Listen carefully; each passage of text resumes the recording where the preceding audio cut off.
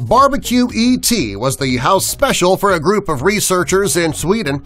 The group is under Exploring the Animal Turn Symposium at the Puffendorf Institute. But don't worry, it's not the real ET.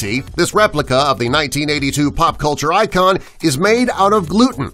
Spit-roasted gluten alien meat was served for all barbecue goers to enjoy on more than one occasion beginning in 2014, but photos of the chow down just surfaced.